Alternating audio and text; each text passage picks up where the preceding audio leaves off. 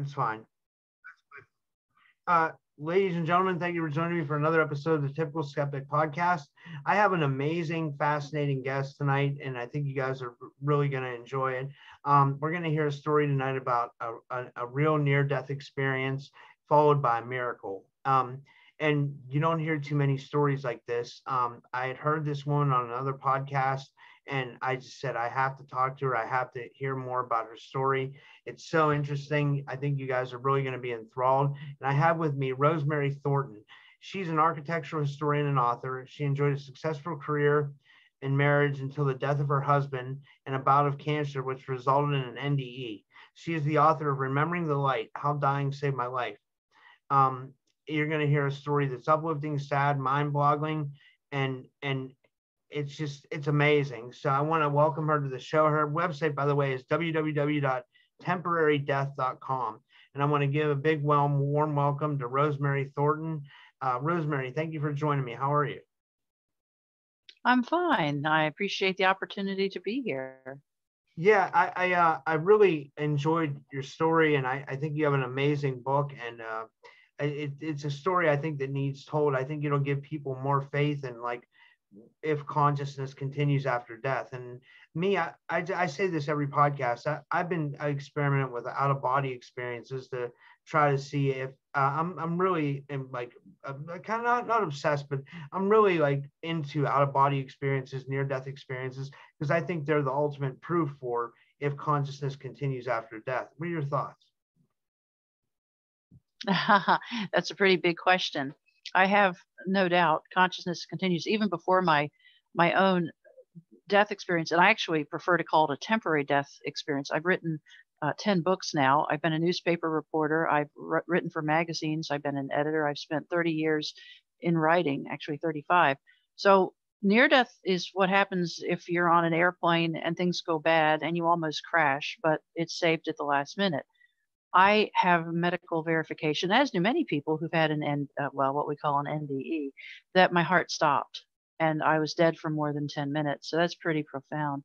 As to whether or not consciousness continues, I'd always been about 98% sure that it does. And after I had my own experience, I have no doubt. And there are people who will say, well, it's the brain shutting down and the chemicals and the hormones and all that stuff. And that's not what happens. And the reason my story, I hope, is so compelling, I think it offers some specific proof, is because at the time of my death, I had been diagnosed with stage 2 cancer. In fact, the oncologist who examined me said it had advanced to a point where the flesh was distorted. It was cervical cancer, actually. And when I came back, every vestige of it was gone. Now, that's nothing that can be explained by the brain releasing chemicals or hormones or whatever at the time of death. And secondly, I was changed. At the time of my death, I had been experiencing profound, inexplicable grief that cannot be described by words, from my husband's suicide 29 months earlier. And when I came back from this, that grief, that deep grief, was mostly healed. I mean, I still grieve his death, but I'm out of the absolute unspeakable misery of what happened. How could he do this? My life is over. My life is ruined. It was a massive spiritual reset. In fact, shortly after my death, after I died, I ended up in the hospital for a few days. But once I was back home, I flipped open my Bible. It opened to Psalm 23, and my eyes fell on the verse, "He restoreth my soul." And I realized that was the healing. I'm so very grateful that the stage 2 cancer was medically documented to be gone. The bigger healing was the healing of my soul. When somebody dies by suicide, there just aren't words to explain how that eviscerates a person. From the coulda, woulda, shouldas, to the regrets, to the guilt, on and on and on. I know so well, I'm in a social media group for suicide survivors, as we are known, those who have lost a husband or a wife to suicide. And it can take you years to be to a point where you can function. And I'm not surprised now. I understand better why sometimes people who suffer severe trauma end up being hermits, because society doesn't know what to do with us, what to say to us, any of it. So the real healing was the healing of my soul. And that was very significant. As an example, I had written a book. I had written actually 9 books, but one of my books was on a topic about a ghost town in Virginia Took me 6 years to write that book, and I was very well versed on that book. A year after my husband's death, I was invited to do a podcast on that topic of this ghost town in Virginia, and I could not do it. I literally could not do it. And I ended up doing it, but I did a horrible job. And I kept saying, we have to stop this. And they ended up not publishing it because I made such a mess of it. So to go from that to this was pretty profound. And I had been a public speaker before my husband's suicide. So it was, why the title of my book is Remembering the Light, How Dying Saved My Life. It was 29 months between his suicide and my own temporary death experience. And those were 29 very, very hard months where I experienced everything from being a societal leper to a brief time when I actually lived out of my car. And the only reason I didn't stay living out of my car was a family friend intervened and said, "You're not doing that." And, once a woman, I mean, I was 59 at the time. No, I was 56 at the time of his death. Once somebody ends up living out of their car, they've started a downward spiral, and it has to be interrupted. And if it's not interrupted, things just get worse and worse. Yeah, yeah. I wanted to ask you this because I think I study cancer too. It's one of the things that really, like, my dad died of cancer, so I know what it's like. I mean, honestly, like, it's a plague. It really is a plague on our society, and I can't really tell you where it comes from. But I wanted to ask you this: do you think the mind is so powerful that maybe your trauma from seeing your husband suicide, triggered that cancer? I mean, I've heard of cancers being triggered from people being hurt so much, like, hurt emotionally so much that it causes a physical effect on the body. Do you think that's possible? I know in my own case, I had 3 prayers I prayed every night, and one of them was, "God, heal me or let me die." And by heal me, I meant heal my mental state. This was like those 29 months from his death to my diagnosis. My second prayer was, "Spare me the life review." After his suicide, which was by gunshot, I had recurring nightmares that I got to him before he shot himself and watched it, or I got to him after he shot himself and saw it. So these nightmares plagued me, and I begged God, when I die, and I knew it wouldn't be long, spare me that. And then my third prayer was, because of his death, there were many difficult legal decisions to be made, all of which had significant consequences. Do you think we come to this earth to live life, learn life lessons? Do you think this was like something you had to learn as a life lesson? Like, you hear this a lot of times that, like, I don't know, a lot of times in alternative media, we hear stories that people make soul contracts before they come to earth, where they plan out their life beforehand and they know that they're gonna encounter these things, but then we get hit with a veil of forgetfulness. So, like, everybody, like, say we reincarnate here and then we keep reincarnating, but we come to the earth to learn life lessons. I mean, what do you buy into that, or what do you? And do you? I mean, because a lot of the lessons, it seems like, especially in your case, are hard. If that, what happened? I'll pause it. Yeah, I was like, I hit record again. It seems like we come to this earth to learn life lessons, but those life lessons are really hard. What do you? I mean, do you buy into that we have maybe soul contracts before we come to earth, and that these are all learning lessons, like, that we have to overcome? That's a big question. I suppose it's certainly possible. I have heard many people say that we sign up to learn big life lessons, and sometimes we take on more than we can handle. I I don't know. I wish, if that's the case, I wish I had made a different choice, because I considered this man to be the love of my life, and he was my second husband, and we were married 10 years, and we were uniquely suited to each other. I very much enjoyed his company. My children loved him as a father figure. So I don't know. I guess it strikes me as pretty severe if I signed up for this. I kind of hope I didn't, frankly. I mean, I had enough of a hard life. My father abandoned me when I was 14, wanted nothing to do with me, disappeared from my life. I got married at 18, had 2 babies by the time I was 21. And then it has not been an easy life. And then I thought, when I met and married my husband, I thought all that was behind me. I thought it would now be a sweet and easy life. And life's hardships are not doled out in equal measure. And so it is still challenging for me sometimes to look at other people's lives and think, how is it they met the love of their life in fifth grade and they stayed with them for decades? Why could I not have that? And my life has been, it's been hard. And did I sign up for this? I don't know. Is my story a blessing to others? I really hope so.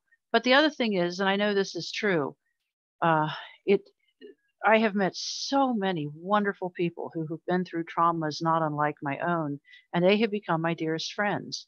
And we don't have relationships where we talk about the latest deal we got on new shoes or what the cost of pineapple is at the grocery store. We have deep and profound connections. So I'm very grateful for that. One of the things I mentioned in my book is this experience introduced me to a group of people the world would call trauma survivors. And these are some of the most gracious, remarkable, profound, spiritually deep people walking this earth. But there are also people who have trauma that never recover from it. Yeah. Oh, we froze. And they are the ones who become hermits.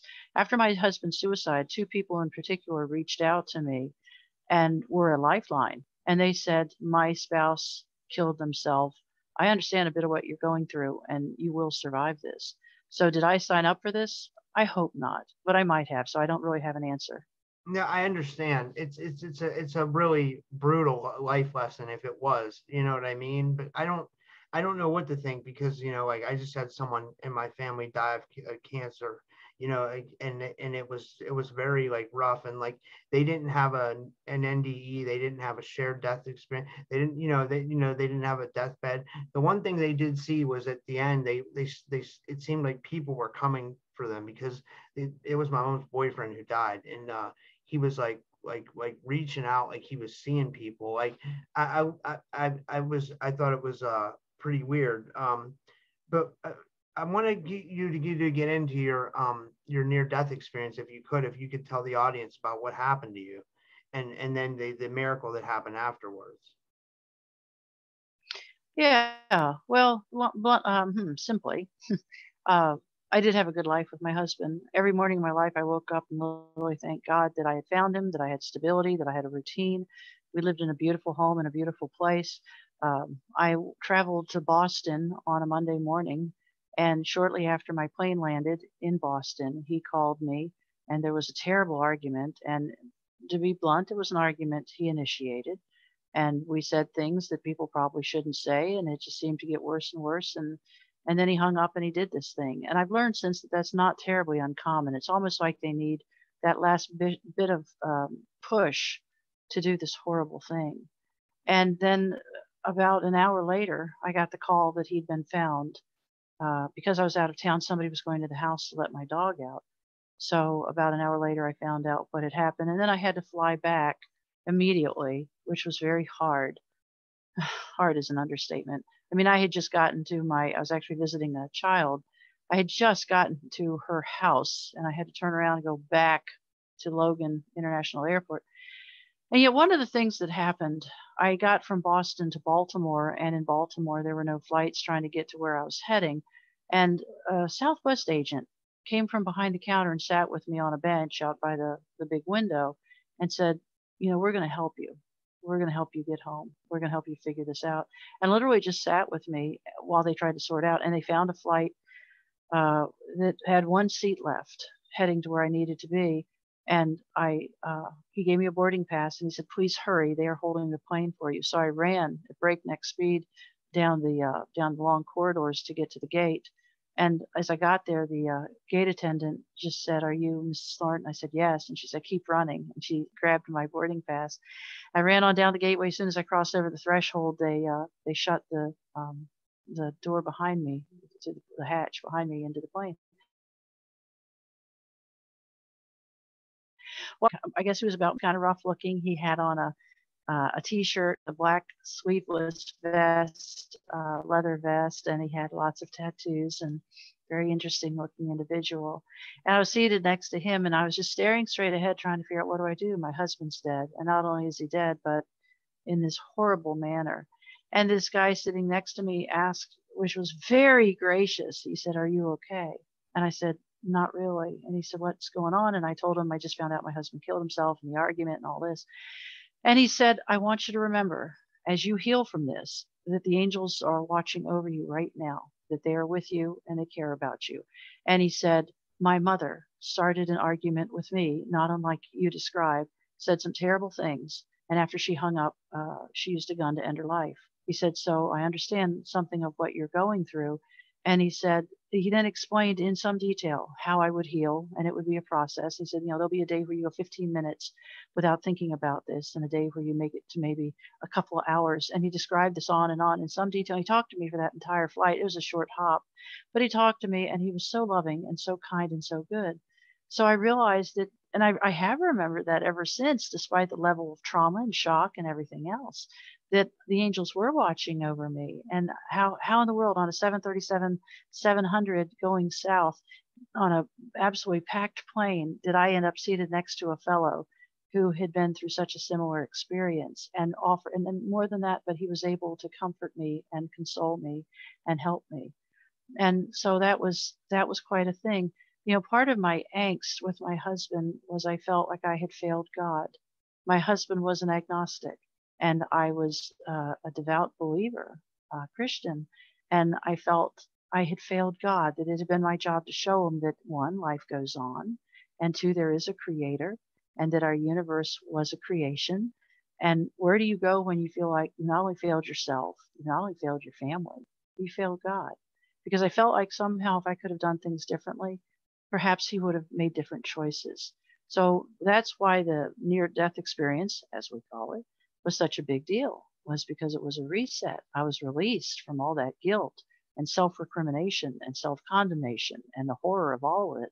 But in my experience, what happened, I had a cervical biopsy. 29 months after his death, there were, doctor appointments and a decision made to do a cervical biopsy to figure out how far this cancer had spread. And so I was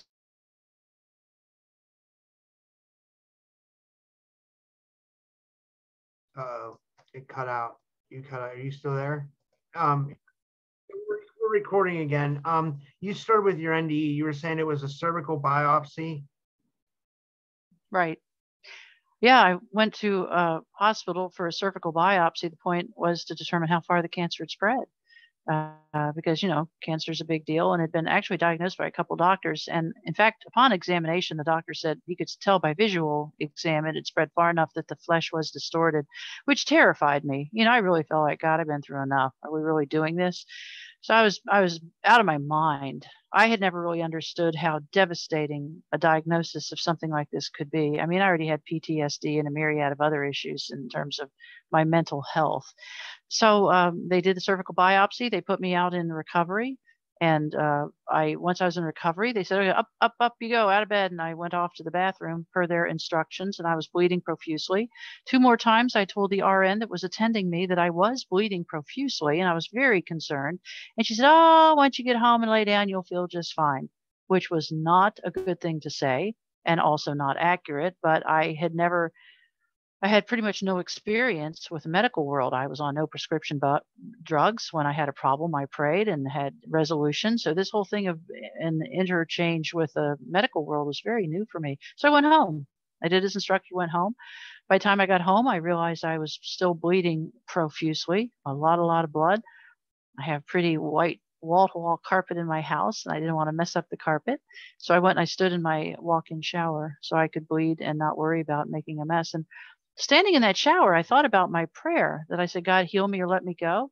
And I realized maybe this is my way out, that I'm obviously bleeding to death. And I seriously thought about sitting down on the floor of that shower and letting this be the end.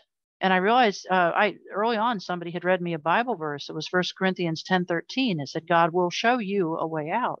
I thought, maybe this is it. Maybe this is God's mercy. All I have to do is sit down. I'll continue to bleed. It won't be long, because I had lost so much blood. It's pretty amazing how much blood the human body has and how fast it can come out. And as I thought about that, I thought about my 2 friends on the other side of that wall in my living room who brought me home from the hospital and had been so attentive.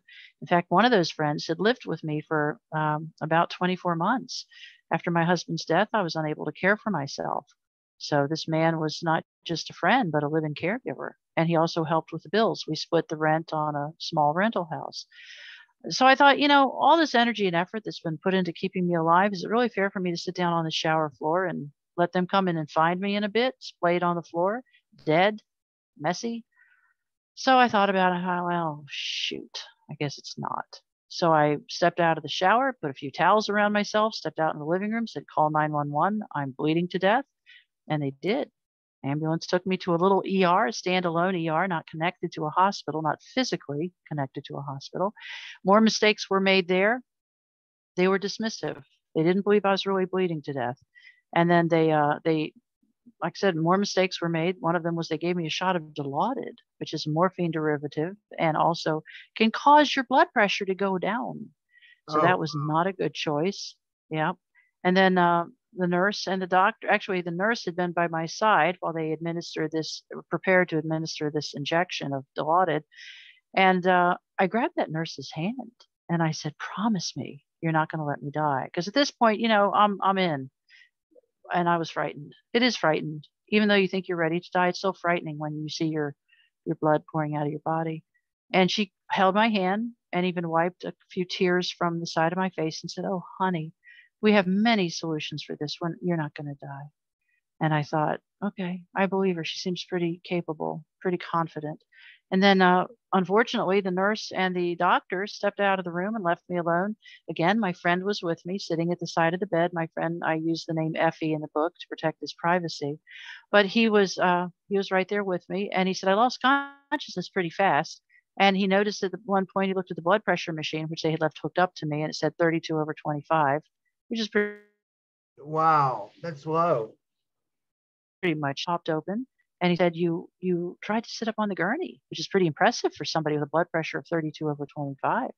And he said, you looked, you tried to sit up, but you couldn't. So you reached up, put your hands right above your head, reached up high toward the ceiling, talked to somebody only you could see, he said. And then he said, your arms flopped back to your side. And then your blood pressure went to error, which meant it was lower than 32/25. And he said that's when he ran to get the nurse, and the nurse was on her way because now the alarms and buzzers and things were going off. But meanwhile, I was having the time of my life. I awakened from this in this new experience. The best I can describe being knocked out between the blood loss and the Dilaudid was a deep dreamless state. I wasn't dreaming. It was just a very deep unconscious dreamless state. And I woke up being catapulted out of my body. And I mean catapulted. And I knew I had not a minute's doubt what was happening. And I was in a blackness, a velvety, comforting, comfortable, and actively comforting. Comfort is a verb, blackness. I heard another person describe it as velvet.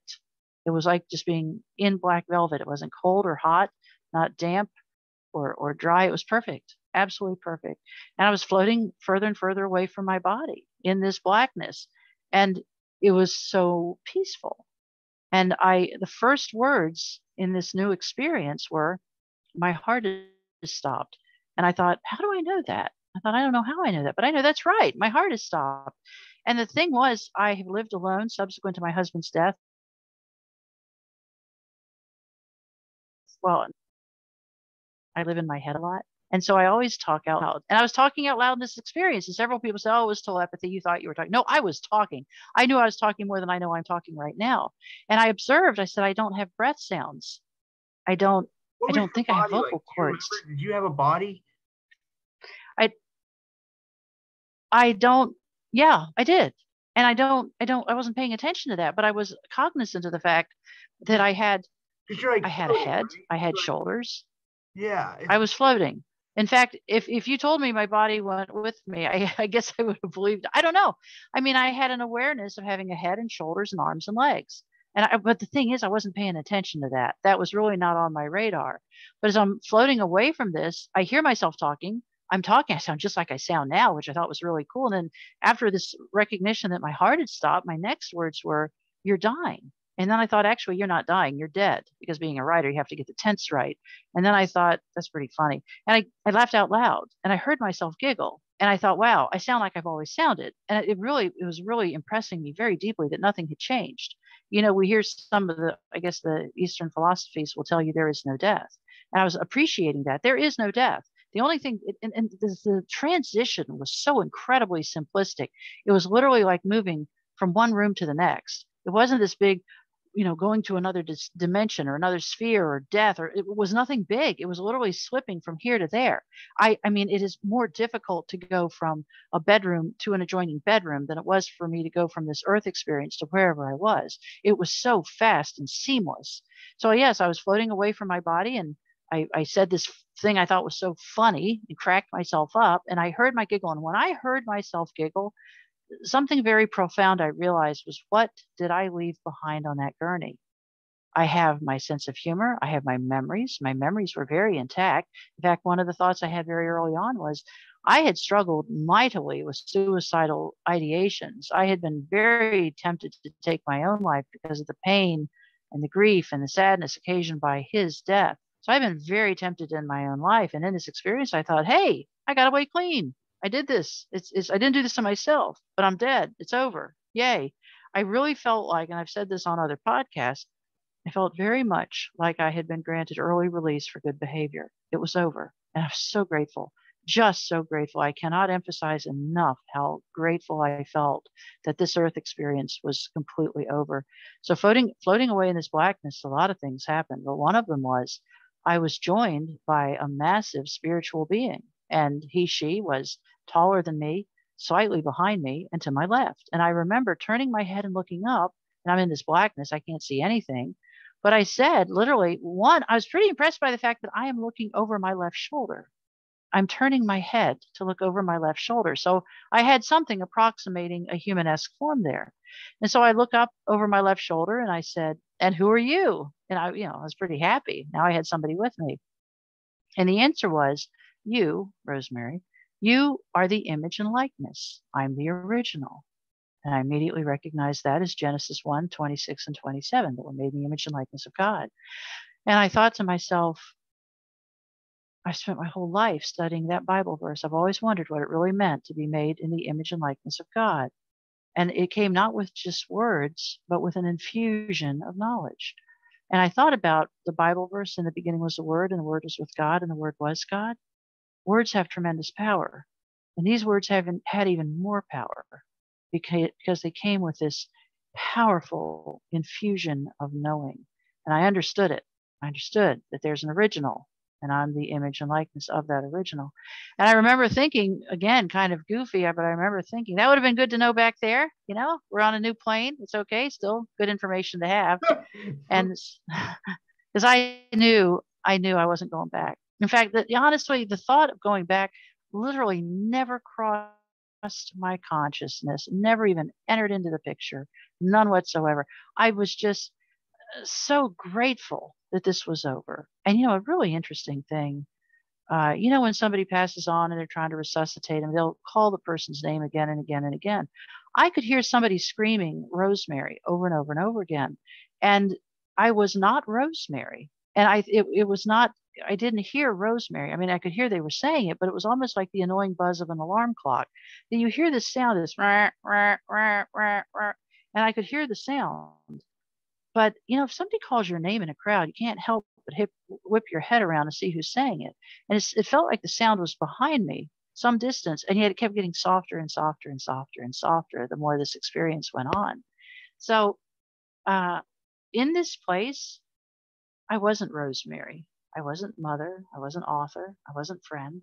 I was just a child of God going home. And that was just so clear to me. There's an old song, going home, I'm just going home. And I knew that's what was happening. I was just going home. And it was so familiar. And the spiritual beings that were with me, they knew me.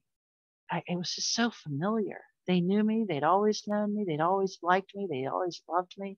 And I love this experience so much. And I even thought about a Bible verse, the peace that passeth all understanding, which is what Paul talked about. And I thought, this is that peace. I have perfect peace. And a lot of people talk about when they have an NDE, they talk about the love. I felt peace. It was like the most perfect peace you could ever imagine. And I remember thinking, I've always wondered what Rosemary, the writer, the neurotic writer, would look like without any anxiety or fear or worries or woes. And I thought, this is pretty neat. This is what I look like. And when I was thinking about what exactly did I leave behind on that earthly experience, I thought all the negative stuff, all the good stuff, all that I really am came with me. What got left behind was just the bad stuff, just the not good stuff. At some point, I was no longer floating, and I was on my feet in a white room. And I swear, as best I've tried, I can't remember the transition from that white room or from the black to the white room. And it really feels like somebody took my batteries out. I don't know what happened there, but I don't remember. But next thing I know, I'm in this white room, standing on something approximating legs and feet. And I remember thinking, I so clearly remember this. I don't know if I have legs or feet, but I see a door on the other side of this room.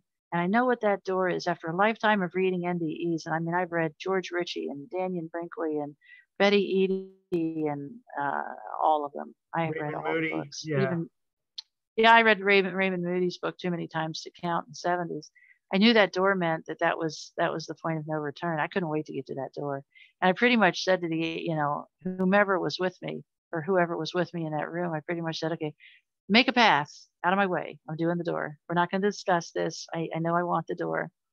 And I remember thinking, I don't know if I have legs or feet, but I know I can move with intention and I will perambulate toward that door. And so I endeavored to do that. And in this white room, there was a mist falling, and it was a very heavy mist. And yet it wasn't cool or damp, as you might expect a vapor or a mist to be, or a fog, I guess. And the mist was swirling around me. It was all around me. And it's very powerful. And yet through this mist, I could see that door. And so I'm trying to move as quickly as I can through these 15 to 20 feet to get to that door I see on the other side of the room. And I remember trying to focus on one of the individual droplets in that mist. And I know that sounds kind of nuts, but I asked the angel, there was a spiritual being with me. I said, why can't I focus on one of the droplets? And the angel said, your eyes have not acclimated to this new environment yet, but those droplets are particles of light, and that's what's swirling around you. And it was explained to me before we go to heaven that these heavy beliefs of earth, the muck of earth actually was what I was told, has to be cleansed from us. And some people die with amputations or limitations of vision or deafness or a disease process so heavily imprinted on their soul, they think it's part of their natural, their divine nature. And this was kind of like a spiritual car wash. As a friend said, leave your muddy boots at the door. We can't go into heaven with all this gunk and muck clinging to us. So it was quite something, that white mist. So as I got closer to the door, I don't really remember the timing of this because time is very linear and heaven is very non-linear in terms of time. But it was explained to me that if I agreed to go back, that I would be restored to wholeness. And I remember thinking, nothing to talk me into going back. I have the most perfect peace I've ever known. I've never known peace. I've had, as we said earlier, I've had kind of a difficult life, and I've never known this kind of peace. And to be free of all the worries of the world was so powerful. So I came to that door and I paused and I said, is this the divine will for my life? Which I kind of think back to that moment and I think, well, should I really have asked that? But when you're in that place, all you want to do is glorify God. And that was I can't stress that enough. You're not living for yourself. You want to honor and glorify God. And the answer was, no, this is not the divine will for your life, that you die from a medical mistake. But whatever you decide to go forward or you decide to go back to earth, you go with all of God's blessings and mercy and grace and love and care. And I thought, I'll take that deal. And I put my right hand up to push through that door and I thought, again, pretty cool, right-handed on earth, right-handed in heaven. I thought, gee, that's pretty neat. And as I was doing that, I had a vision of that RN who had shown me so much kindness. And the RN was sitting in a hospital supply room surrounded by linens and other medical supplies. And she was sitting on a little metal stool, leaning forward, head in her hands, sobbing uncontrollably. And in this vision, I saw her say through tears, I promised that woman I wasn't going to let her die, and I lost her. I was like, oh man, come on. And then I thought, you know what? She's an RN. She's been doing this a while. She'll get over this. And then, No, because I know what you end up choosing, obviously, because you're back here. But what I was going to say is like, like, do you think that's what it's about? That God wants us to show mercy towards other people and be ultimately more kind than we would ever think of. You had all the chips in your corner on, like you had all the aces in your hand of cards, and you could have walked through that door easily, but you chose to come back to, I mean, also, well, and also, did you think that maybe God wanted you to come back so you can show that there is an afterlife, that you can be another proof of that there, so maybe people will change their ways if they see this video or another podcast you're in? So two questions there, but yes. Well, and what happened, I decided, she was an RN and she signed up for this and she'd be fine. And honestly, I do remember very clearly thinking, I need to go. I cannot return to this life experience because it's been such a mess. I mean, I had a body with cancer. I had all this depression, all these problems, so many problems. But after this, it wasn't just the vision. I felt her pain.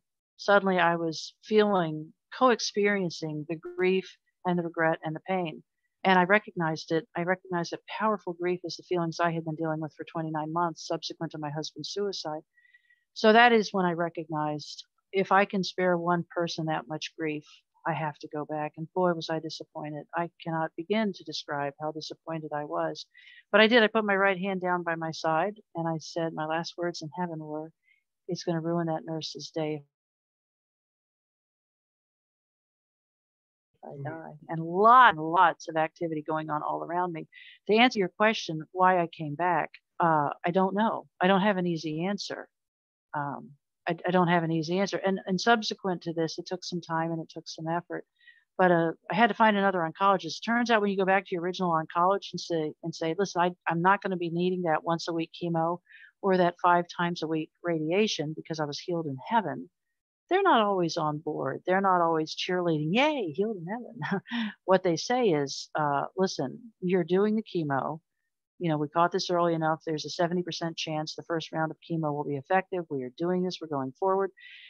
And I had to find another oncologist, and that was not easy. And I had to find one about an hour in a different direction because the first one was very adamant that my chemo begin as soon as I was recovered from bleeding to death.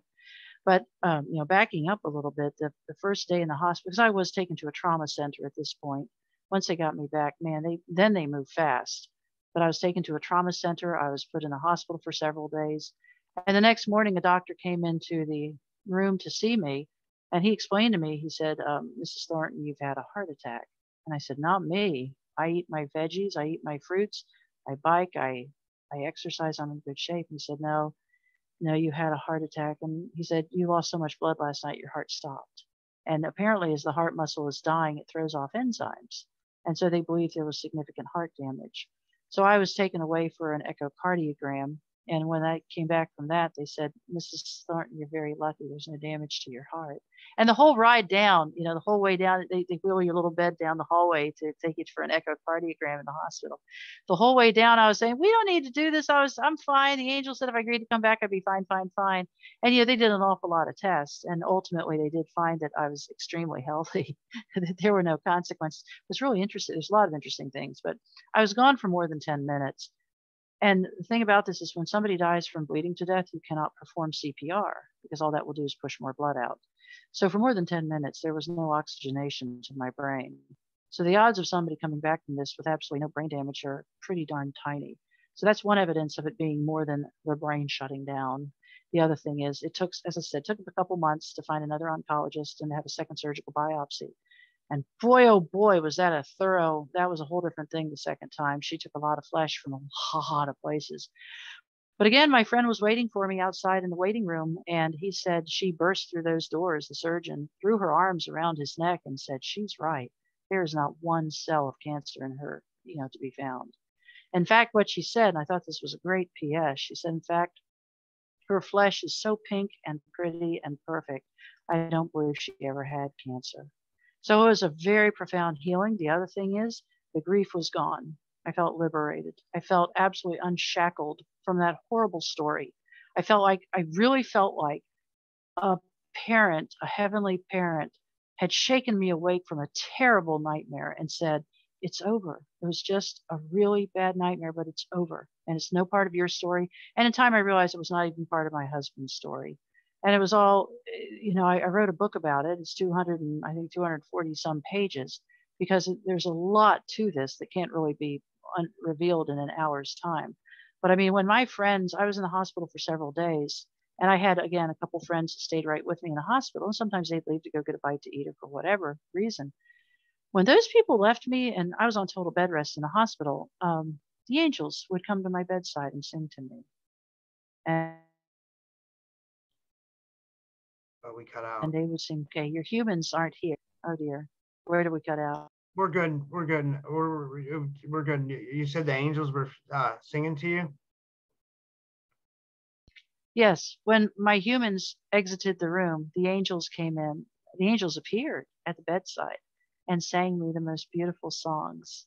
And I cannot describe how much comfort that provided. In fact, I told the angels, I said, uh, I'm really good with houses. That's my background. I'm an architectural historian. And I told the angels, I'm really good with houses, but not so much songs and melodies and lyrics. I said, I won't be able to remember this. And they said, this isn't for you to remember. This is for your healing and your peace and your joy. And they said, we know how hard it is to come back after seeing heaven. So this is our thank you for coming back. It was a very powerful experience to have angels surround my bedside and sing to me. And the songs they sung were songs of praise and glorifying God. It was quite something. Wow, that's an amazing story. That's amazing. And I believe every word. I think it was obviously, I think you had a very real experience. I think these near-death experiences are like, see, I'm going to get your last opinion on this. Like, the people say that the chemicals are released in the brain, like the DMT, that our body releases DMT. But you felt this was very real, right? Like, you could tell that you were in another dimension. You were in heaven, or what we would call heaven. It was this was like very verifiable, right? I mean, like, I just want to get like your opinion on that as compared to someone saying, oh, chemicals and all that stuff. The thing about the argument with chemicals, one, that's been disproven. That's kind of an older theory that they have now established is not explainable, is not accurate. Secondly, when I died, I had cancer to a point that my flesh on the inside of my body was distorted. When I came back, this second gynecological oncologist took flesh samples, or I guess samples from so many places and parts in my body. And this was done, it was a 3-hour surgery. That was also done under general anesthesia. Not one cell of cancer was found. And that That's was her amazing. comment, that the flesh was so perfect that there was no evidence. The thing is, that's not just somebody having a brain shutting down from lack of oxygen. And secondly, if somebody, it's believed that after 6 minutes where the brain has no supply of oxygen, there is irreversible brain death. There's no Yeah. coming back from that. 10 minutes is a long time. And CPR could not be performed because I had a hole somewhere. I had something bleeding, which is how this all came to be. And I do have a medically documented proof that my heart stopped. And that's the thing. If somebody dies and comes back, I guess the non-believers can say, well, it's just the brain shutting down. But I died with cancer and I came back without it. That's How do a, you explain that? As it's amazing. that's a pretty darn good proof. There's no really words to say, but it's an amazing story. It really is. I truly think you were brought back to tell this story so that people become more believers in the afterlife, and like, and maybe change the way they are about. You're one of the many, I think, of that. I think there's people. I think we're in the time of a great awakening, and people are doing things are happening to people in all different kinds of ways. There's people are having near-death experiences, out-of-body experiences, ET contact, all kinds of different things to show us we're a lot more than what we think. And we haven't been correctly taught about the way life really is. And I think you're a living example of that, there's something else as when we pass on. There's a lot of something else. I I have my stories appeared in a lot of places, and it's on some YouTube channels and podcasts and such. But I had a woman from 2 states away drive over to where I was living in the Midwest to see me, and she is a neuroscientist, and she said to her the most remarkable part of my story was that after this, when I was out of the hospital, I changed every single facet of my life. I sold off all my earthly belongings. I sold my brand new car back to the dealership. I sold my house. And then I moved 1,000 miles away west to start a new life. She said that was the most remarkable part of my story to her because she said, based on her studies, her research, human minds don't change that fast. Human beings don't make that much change that fast. I completely changed everything about my life. And she said, that to me is proof enough that this is legit. And the thing is, I did sell off all of my earthly belongings, furniture, all of it. And I haven't missed it. That's what's so interesting. There's never been a day, oh, I wish I still had that bed. I wish I'd kept my mom's antique dressers. I wish I still had that couch. None of it. I'm so grateful to be shed of that. And I realized my life has not been simple or easy. And I realized the happiest I had ever known was the time I was floating away from my body and in that white room. And in those experiences, floating away from my body and in that white room, I had nothing. I had absolutely nothing. And yet it was the most perfect joy I've ever experienced. And I thought, then joy cannot possibly come from things. Joy comes from God. And the Bible talks, Revelations talks about the river of light that flows from the throne of God. And I mean, every day I try to see myself immersed in that river of light. And, another thing that happened that was life changing, I went to a church service at a small church on the East Coast soon after I was out of the hospital. And it was a piano, a baby grand at the front of the church. And when the pianist struck the chords to begin the prelude for the service, I saw an explosion of color burst from the keys of that piano. And the explosion of color and lights went up and up and up to the ceiling. And it hit the ceiling of this church and spread out across the ceiling. And it almost looked like the arcs created by welding metal. But it was color. It wasn't just the yellow. It was color. And these little sparkles of light spread out across the whole ceiling. And then it dripped down on the congregants sitting in the pews. And it was so beautiful. And I had never seen anything like it. And I was kind of looking around like, does anyone else see this? And it was so overwhelming. I began to sob. I'm sitting on a pew and listening to a prelude in a small church. And I began to sob because I was so overwhelmed by the unbelievable beauty of this, seeing this. And one of the congregants stepped out of her pew and sat next to me and said, dear, are you okay? And I said, yes. And I have literally begged and pleaded to see that again. And I only saw it that one time. And yet, conversely, I have never heard a keyed instrument like a piano or an organ play without remembering that. I haven't seen it again, but I've never forgotten that. So we are living in a world of spirit and light and love. And we have to open our eyes to see it. But the whole thing was so transformative to me. And now when I see, part of the reason I was able to sell everything off is all I wanted to see was God's beauty. I wanted to see corn growing. People laugh at that. I wanted to see trees swaying in the wind. I wanted to just see nature's beauty. I wanted to see the colors of spring, even the grays of fall.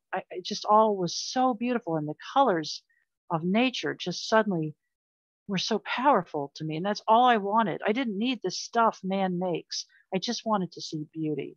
And so I still look for it. And I struggle and strive very hard every day to hear the angels. I want to hear them all the time. And they faded. And I'm a little angry that they faded because I want to hear them forever. I just want to hear the angels for all time. And I think you've asked why I came back. Maybe it was to write a book. I don't know. Maybe it's to share the story. My story's been heard by 11 million people now, which is a lot of people. I hope it inspires and gives faith. But do I have any doubt that life goes on? Zero. Absolutely zero. In fact, I was talking with somebody else and I said, when I see a hearse go by, you're in traffic and you see everyone pulls out and a hearse goes by. I look at that hearse and I think, frankly, what I think is you lucky bastard. I know where you are. I know what you're experiencing, And when I hear about somebody who's died, I just think, wow, they went home. They just slipped from here to there. they've gone home and they're with people that know them and love them. And that's the thing. When I was in that blackness floating further and further away from my body, I felt such familiarity. I was with my real family. And I don't mean to diminish Earth family, but I was with people with whom I've had spiritual connections, I guess for all time. I don't know, but I just felt so familiar. They knew me and I knew them. Did And you, I didn't want to leave that. do you think you knew them from past lives? Do you think you've had past lives as well? I frankly, I personally do not believe in reincarnation. And I sure as heck don't think we come back to Earth. I mean, my gosh, what is it? We have billions of galaxies. Wasn't that the famous Carl Sagan quote? We have billions and billions of galaxies. What kind of creator would put us back on this third dirt ball from the sun when there are billions of galaxies? So I don't buy into the past lives, because the other thing is, I'm so tired of hearing karma. Something more than once I've been told, oh, you did something very bad in a prior life, and that's why in this life your husband shot himself in the head and you went through all this horror. It's you have bad karma. No, karma is just another form of self-righteousness, certainly the way it's explained in amongst, popular folks here. It's people want to insulate themselves from trauma. So they make up a story they tell themselves and unfortunately share with the trauma victim as to why something like this will never happen to them. So they make up a story and they say, well, this won't happen to me because I met a man whose child died at age, well, she was a teenager. And he said, people would say, well, if you hadn't used this remedy, she probably would have lived. They're not saying that to comfort him. They're saying that to comfort themselves. Because when trauma happens, people like to think, well, that's not going to happen to me because fill in the blank. I did this, I did that, I didn't do this, I didn't do that. It's very, very, very unfair. So I'm not into reincarnation. I do believe life is eternal. I believe we were someplace before, and I believe we'll be someplace again. But as this idea of just recycling through the human experience on Earth again and again, sounds like hell. It just sounds like hell, and maybe that's what hell I is. agree. But Can I tell you, I'm a trauma victim too. I don't want to talk. I don't talk about it on my podcast. Maybe sometime I'll tell you off air. But I know what it's like to go through an extreme trauma. And there was like about 6 months of my life where I was like really wondering like whether I should end my life, or it was like life going to continue for me somewhere I didn't want it to because of some stupid thing that happened. And it made me reassess my whole life. And it was just like the most horrible time of my life. And I realized that this trauma, it happens to a lot more of us. It happens to a lot of people. I mean, there are those people I know what you mean. There are those people that think that nothing bad can ever happen to them. And I think they're just fooling themselves, because I think it can happen to anybody. If it happened to me, it happened to you. I think it happens to a lot of us. You know what I mean? It's just some people, they don't want to talk about their traumas. You know what I mean? Whether they were, like raped when they were a kid or something, or, something horrible where they had abusive parents, or, they had to deal with extreme poverty, or whatever. It just seems like this earth is like, you're right. I wouldn't want to come back. I don't think I would want to come back. I definitely would not want to come back. It's not a comfortable place. Even if I had there's an old African, I was going to say, there's an old African American spiritual that says, this earth is not my home. I'm just a passing through. And that really says it all. So why would we want to leave home again and again and again? Gosh, some great quote, I can't remember who it is, but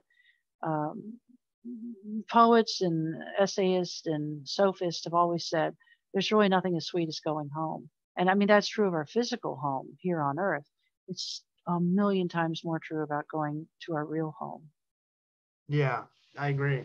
It's pretty amazing. Well, do you want to tell everybody your website and how they can find you? Yes, I can be reached through my website, which is temporarydeath.com. And again, I'm not a fan of the word near death. And then my book is Remembering the Light, How Dying Saved My Life. And it is in paperback. It was an ebook for a long time, but now it's in paperback. And that book is at Amazon, of course, the world's greatest bookstore. But yeah, my website, you can contact me. There's a chapter 1 is up at the website. If anyone wants to see if they like the book, they can look at chapter 1. And my goal in writing this book, a lot of people, I did not want to write a book. I've written 9. 9's enough. But it was my hope that it could bring solace to people and comfort, that life goes on. It's just, it's just one more story saying this thing happened, and it's what's the word? I have experiential proof that life goes on. This isn't some theory. This is legit. And the amount of peace we feel in this next world, when you know what heaven is like, you'll never feel sorry for anyone who's passed on. You'll just, like I say, I think you lucky bastard. Well, this has been amazing. I want to thank you for doing this. And I'll send you a link when I post the episode, probably tomorrow. I'll probably just get it up tonight and post it tomorrow. That sounds great. Well, thank you. It was very nice meeting you. Thank you. You too. Have a good night.